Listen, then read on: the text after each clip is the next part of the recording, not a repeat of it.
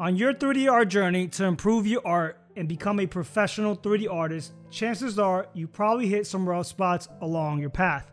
If you're like me, the thoughts, this is too hard, I'm not good enough, or I just have bad luck, probably have crept in the back of your head, and you thought about quitting and giving up on your dream of becoming a professional 3D artist. You might think that these problems of your journey are unique to only you, and that you're here all by yourself. I know that exact feeling because for every obstacle that I faced along my 3D journey of becoming a professional 3D artist, I thought that I was the only one going through them. Until one day, all that changed, and by random luck, I found that my problems were much more common than I initially thought. You see, I learned that these very common problems were the top reasons that many aspiring 3D artists quit, and many of these artists quit right before being so close to having that big break in their career. I was able to compile a list of the top 5 reasons 3D artists give up and how to effectively manage these roadblocks to keep you on your path to becoming the great 3D artist that you were always meant to be. So if you're a 3D artist that's ready to throw in the towel and give up on your dreams, watch this video first. What's up, guys? This is JL Musi. If you're new to the channel, I'm a professional 3D artist with experience working in film and video games. I've created educational content for companies like Autodesk, and my software reviews have been featured in PC Mag. I have spent the last couple of years answering many questions from aspiring 3D artists. Maybe you come across some of my content and you figure out that this guy has it all figured out. And the ironic part is, for somebody that has literally answered tens of thousands of questions, when I first started out as a student, I felt like I had 0 answers. The reality is I struggled a lot early on as a student trying to create professional 3D art. From attending an expensive 3D art animation program that didn't quite deliver, to going through years of a painful, slow, self-taught route, plus overcoming some tough times in my personal life, I can honestly say there were many times that I wanted to quit pursuing my dream of becoming a professional 3D artist. Eventually, I was able to bring my art to a professional level and make a career out of it that I was proud of. And those struggles that I had in the past started to fade. As I started growing a YouTube audience and interacting with more and more artists like you, something interesting started to happen along the way. General 3D questions turned to long, emotional emails. The more I opened up about my life and my content, the more other artists started to open up to me about their personal struggles with 3D art and the reasons that they wanted to quit. And all those personal struggles that I had early on in my career started to resurface. One day, something remarkable happened. I got a DM on Instagram, and then I also got a long personal email that was followed up by a message on Discord and a long YouTube comment. And finally, I jumped into a one-on-one session and had a long conversation with one of my students that I was mentoring. The common thread with all these conversations all deal with why these artists wanted to give up on their 3D art. And these were many of the exact same reasons on why at some point early on in my career, almost quit 3D art as well. Like a detective that's been trying to break that cold murder case for years, taking all these frustrating breaking points from all these different 3D artists and cross-referencing them with my own struggles, I started to connect the dots, and the reasons why most 3D artists give up on their dreams became crystal clear. To help aspiring 3D artists crush that technical barrier of creating professional 3D art, I will be hosting a free training event, the Hard Surface Masterclass. I will teach you my simple step-by-step process for creating the 3D models to help you land your dream 3D job. Register for free at my masterclass using the link in this YouTube card somewhere up here or in the pinned comment down below. So without further ado, let's jump to my list of the top 5 reasons why 3D artists give up on their 3D journey and how to effectively manage these roadblocks. Make sure to watch this video all the way to the end, where I give you my biggest takeaway, which will really help you crush any obstacle that stands in your way towards becoming the great 3D artist you were always meant to be. Technical difficulties. Like most 3D artists, you probably wanted to get into video games or film because you were inspired by that very same medium. And I bet you didn't see your favorite movie whose VFX you loved and said to yourself, I bet that topology on that character is great. Or I bet you didn't play your favorite video game and said, that's a very efficient UV layout on that item. You were inspired by the art and the way that that game or movie made you feel. As you scroll casually through a portfolio website, at first, we often don't realize the technical component that takes to make great 3D art. As you started to learn how to create that 3D art, however, you find that the process can be much more technical than artistic than you initially thought. And that can be quite a shock for many artists, including myself. I was a great artist through school, but when it came to 3D, I actually struggled quite a bit because of that technical barrier. So I've been fortunate enough to travel quite a bit, and usually I fly and then do a rental car when I arrive to my destination. A lot of times I do like to test out different vehicles. Sometimes there's sports cars that can actually go quite fast. But a lot of times these rental car companies will put a governor which actually caps out the top speed of that vehicle. So maybe if you rent a Corvette, even though on the dash it might say 200, with that governor, it'll cap out about 100. And this is a perfect analogy for 3D artists and how the technical side could actually cap out your artistic potential when it comes to creating high-level 3D art. Let's just say you want intricate details on a model. Well, your understanding of topology is going to cap out the execution of those details. Or maybe you want very detailed textures, but the way that you lay out your UVs will hinder you from achieving that maximum texture resolution. The technical aspect of 3D art is equivalent to that governor. So it really caps out the artistic quality that can go into your 3D art. And once you master the technical parts, you can really go back to pushing the artistic side. For example, I had a one-on-one student, and she was a great artist, and she was a ZBrush artist. She had very strong artistic background, and she actually managed to create some high-level art. And that's something that ZBrush, to its merit of that package, somewhat allows you to do, because you can use so many polygons to create something very, very aesthetically pleasing. Also, with poly painting, you actually don't need to understand UVs. So she was actually able to create a very impressive portfolio and get hired creating video game art. But she ran into the problem later into her career that the technical aspect that she was missing hindered her from excelling at these positions she was getting hired for. And that's why she eventually ended up reaching out to me, and I was able to help her pretty much match her high artistic abilities to also having a more solid technical foundation. And eventually she was able to get back out there on the grind. And from the updates she sent me, she's actually doing very good. She was able to combine her technical knowledge and her amazing art skills. That is one of the things that you have to understand when you get hired as a production artist. You might think that you're making a bunch of cool artistic stuff, but a bulk of it is going to rely more on the technical production side. So a lot of times you have to worry about topology, you have to worry about UVs, you have to worry about rigging. While having good art aesthetics in your portfolio is important, many of the key art decisions in a larger production are usually done by the concept artist in the pre-production stage. So there's a good chance that if your specific role outside of concept art, you will need to have a strong technical knowledge of creating production quality 3D art. So I have a saying here: the art gets you admired and production quality gets you hired. So my advice is be prepared to learn the technical side of 3D art as much as the artistic side. And if you feel overwhelmed initially, that's okay. I was also overwhelmed as well. Learn one concept and then gradually learn another, building up your technical knowledge of 3D art. The learning curve has come down quite a bit as software packages and tools have evolved. But the technical barrier still does exist.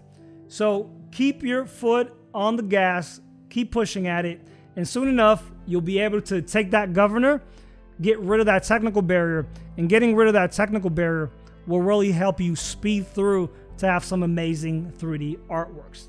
The motivation myth. Many times as creatives and artists, we need external motivation. We'll jump on our favorite portfolio websites or scroll through Instagram to get motivated. We get a bunch of reference, and then we create this elaborate project folder. We open up our scene, we stare at that monitor, and nothing happens.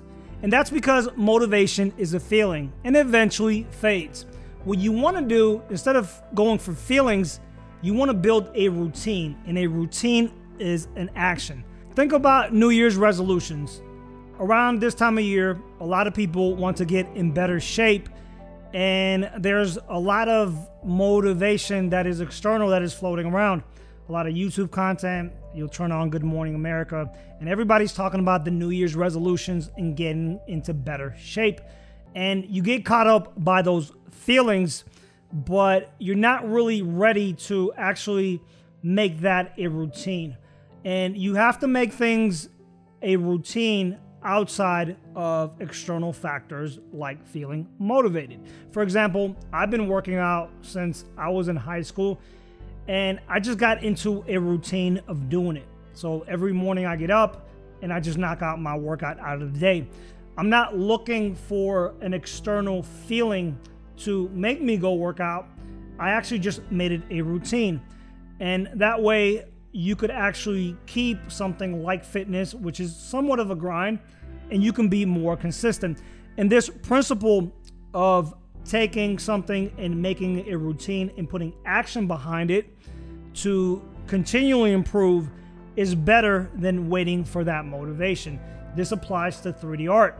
So instead of going on Instagram for your inspiration or motivation, you could actually make a habit of creating that art. And what can happen is the more you create that art, you will actually form your own intrinsic motivation, and you will improve much quicker because you just developed that routine. So if you do something, I want to say the stat is if you do something for more than 7 days, it actually becomes a routine. And it can be somewhat challenging at first, but if you push through it, making a routine, you'll have a lot more success than waiting for the feeling of motivation.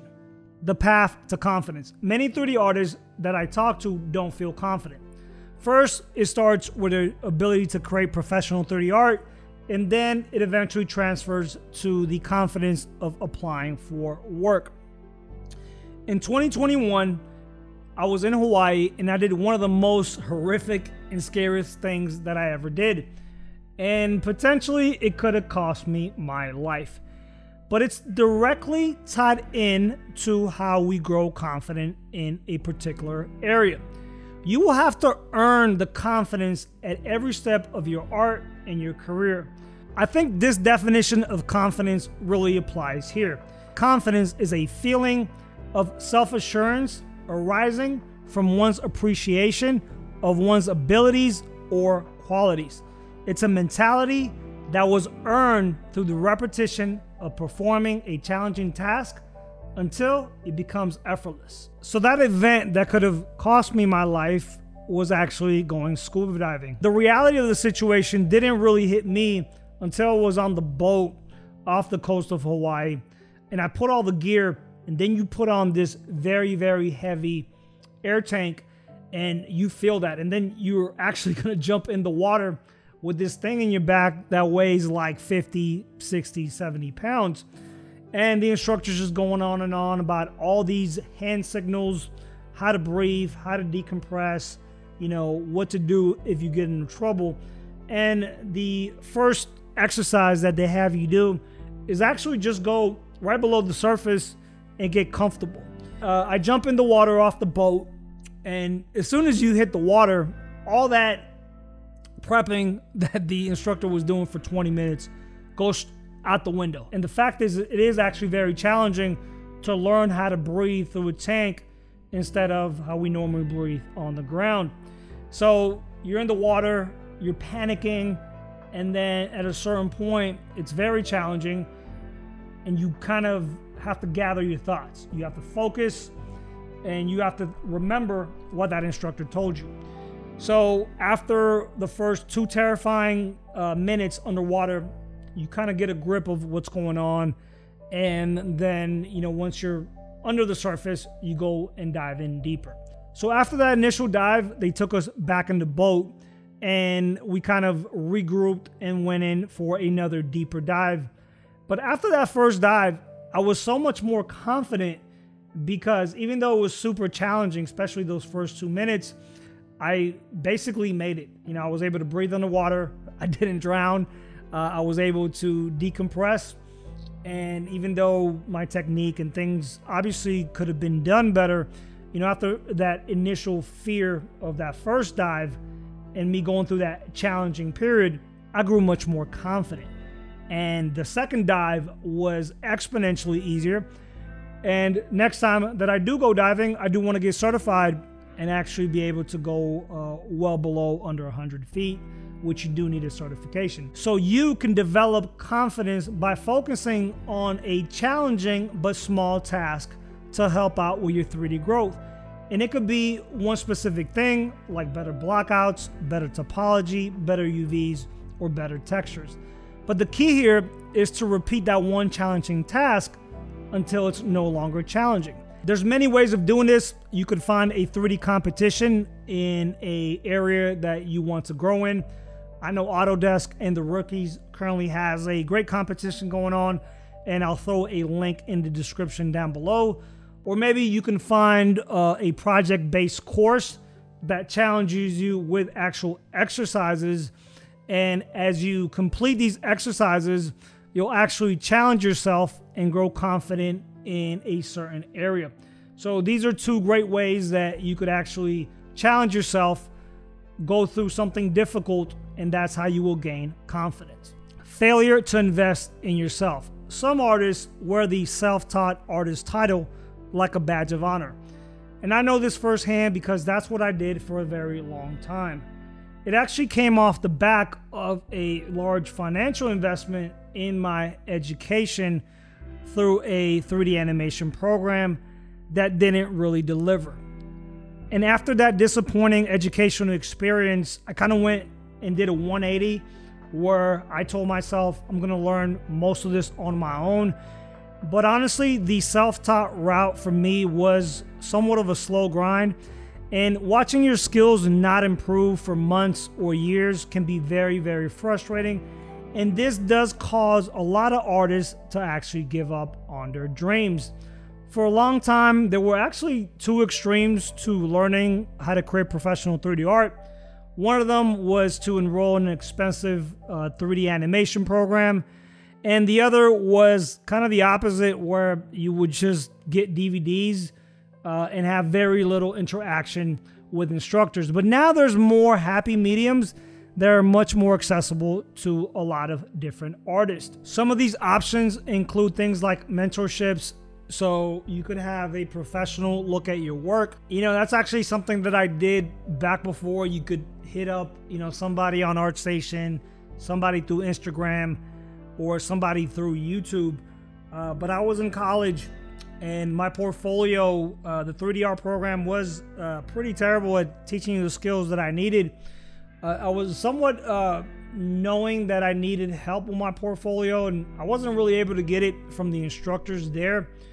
By chance, I ran into a artist who had experience, and that was kind of one of the cool things about going to an art store to get supplies, because not only did I do 3D, but I also did a lot of traditional art. So upon learning that this artist had professional experience, I tried to get him to look at my portfolio, but he was like, well, I'm kind of busy. And then I kind of did something that was, I guess, counterintuitive at the time, at least for a broke college student. I offered him like $100. This was a couple of years ago, so $100. It's money now, but it was actually a lot more a couple of years ago. He kind of thought about it initially, and said, you know what, what are you doing next week? We kind of set up a time, and we met up like at a Starbucks. He looked at my portfolio, and he gave me great advice. The crazy thing about the advice that he gave me is that I was able to implement it in some of my 3D art pieces. Eventually, I did get hired for the art director there.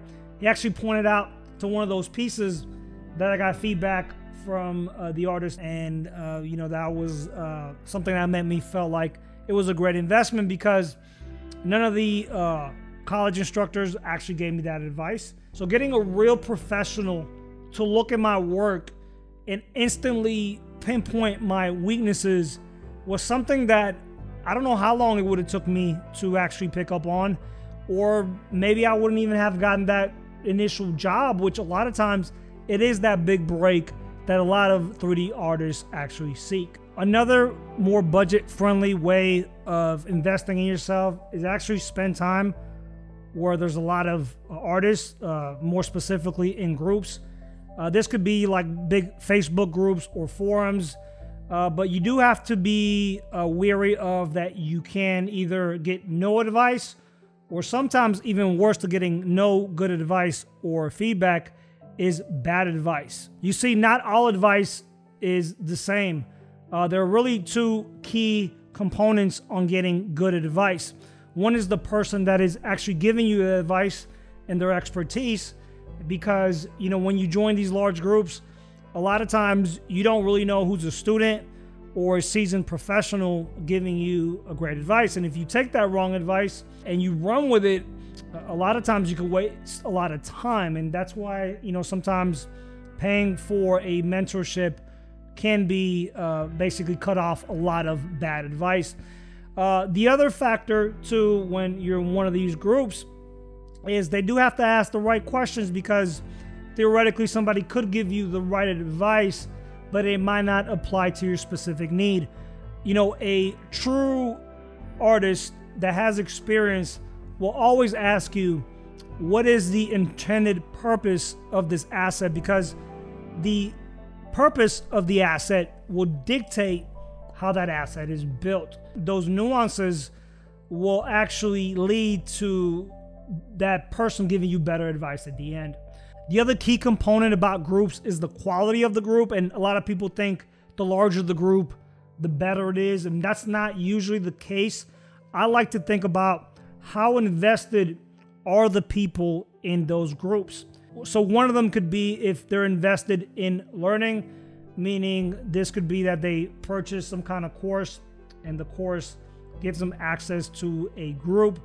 And usually when people actually invest into education, they're going to take that more serious, and they're going to take that group more serious. So I've seen a lot of great groups that are on the backs of, could be some kind of schooling, or it could be online course. But when people invest, and it doesn't have to be, a $2,000, $3,000, $4,000 course, but as long as people invest their money, a lot of times they're going to be more willing to invest their time. Another great type of group, in my experience, are groups that are based around a specific project, and a lot of times these are free.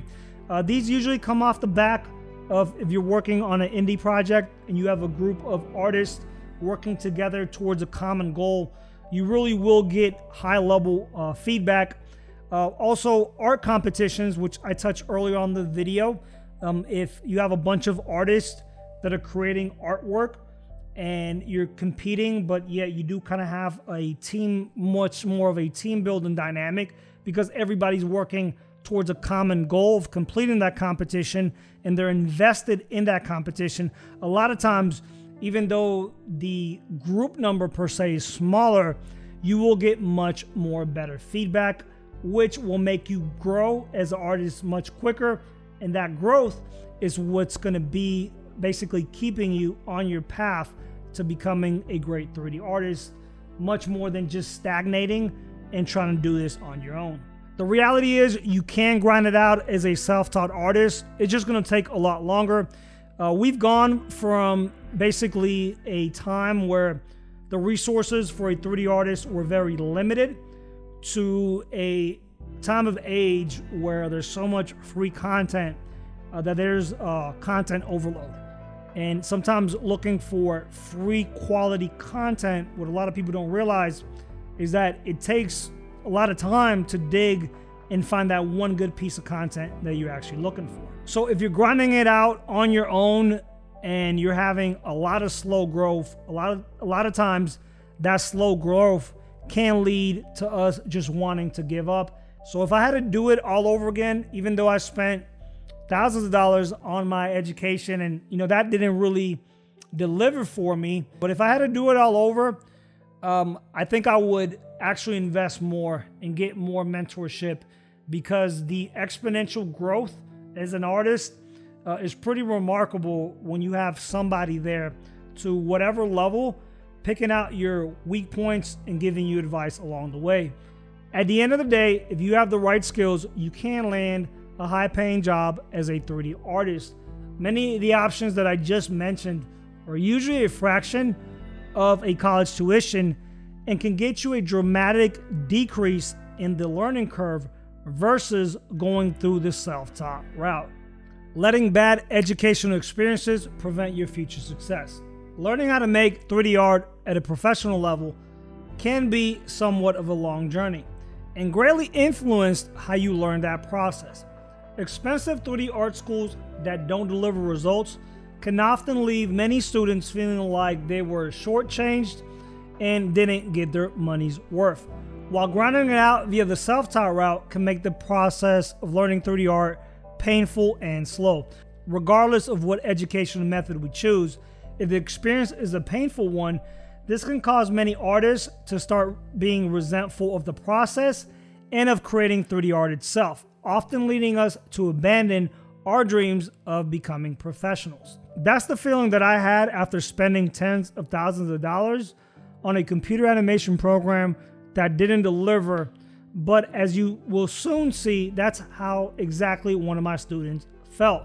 And this is what I mentioned in the beginning of the video, that some of these are very popular themes and frustrations across a lot of different 3D artists that causes them to give up. Onur wanted to become a 3D artist specializing in hard surface modeling.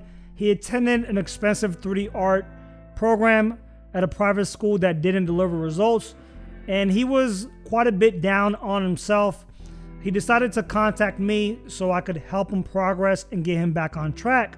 The short snippet is of me giving advice to Onur when we were talking about his feelings of giving up on 3D art. It's like this. I really want to work in this field. I really love 3D modeling actually, and it's a passion of mine, which I wanted to do for years, and I just worked very hard to this goal, earned some money and got some help from my family, and it just sucks that I just paid such a shitload of money to some school, and it really got me hard.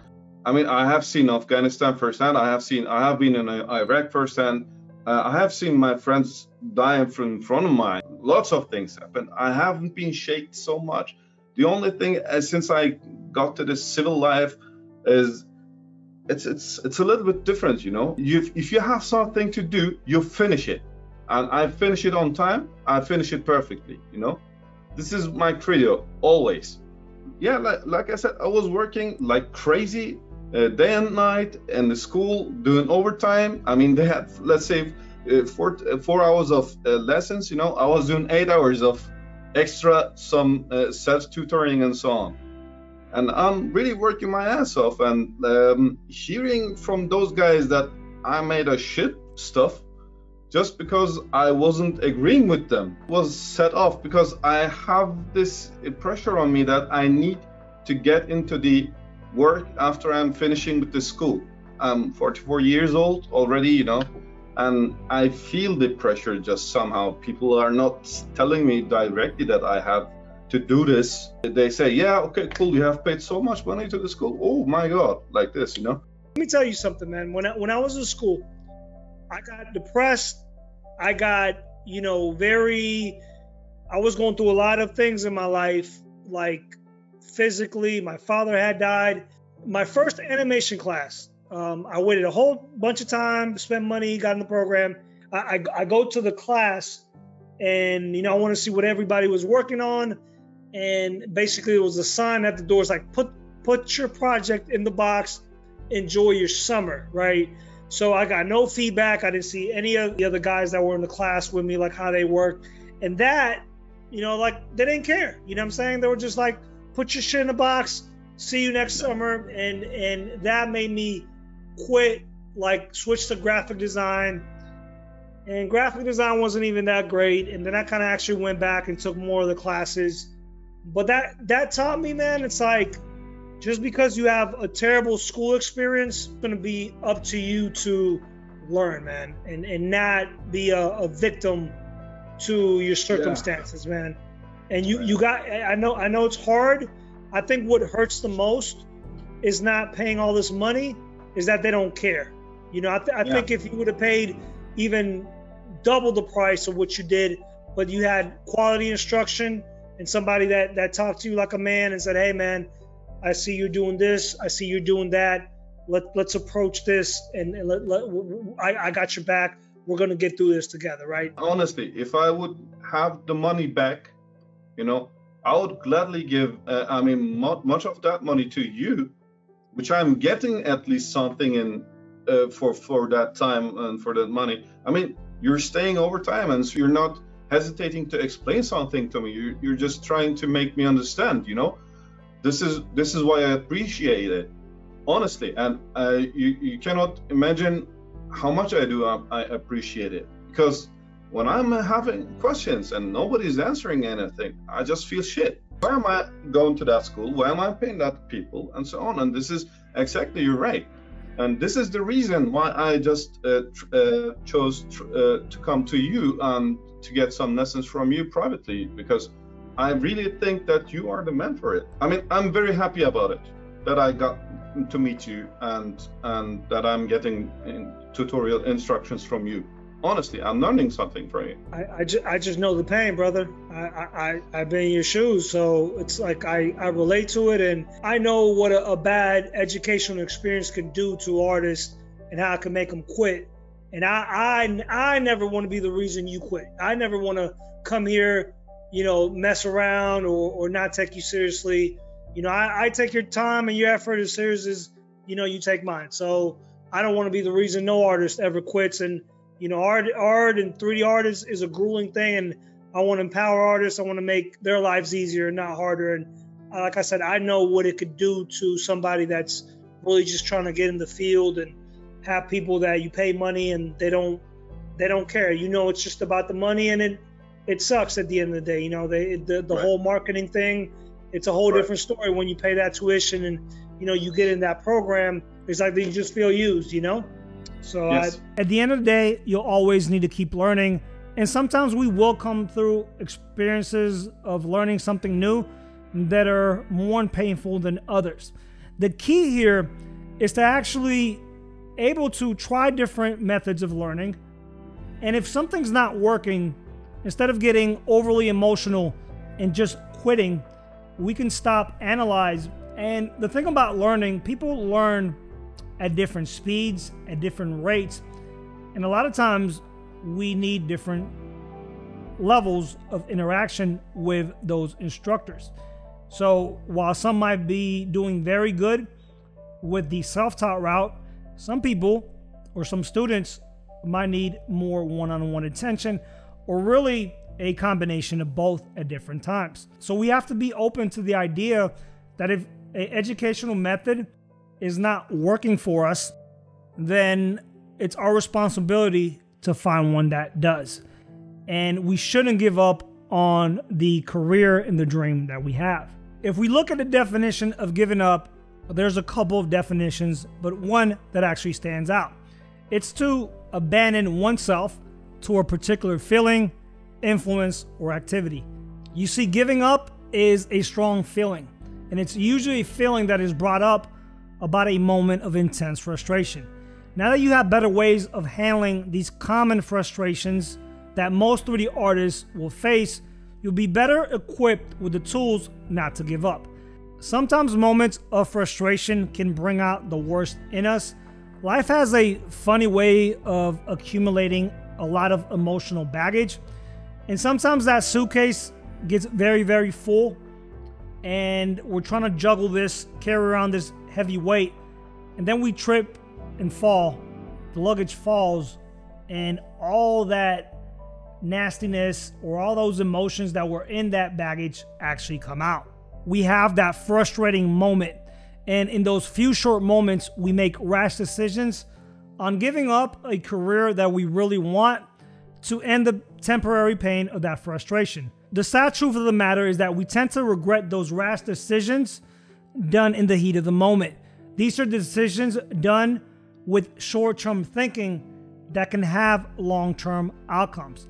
So hopefully this video will better equip you with dealing with some of the difficult situations that many 3D artists have to deal with at some point in their career, and prevent you from giving up on your dream of becoming a professional 3D artist. So I would love to know what some of the top frustrations as a 3D artist that you have experienced that has made you feel like giving up. Were most of these on the list, or did I miss some?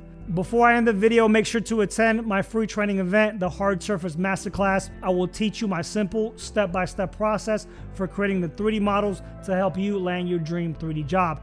Register for my free masterclass using the pinned comment down below. Until we meet again, folks, I will catch you next time.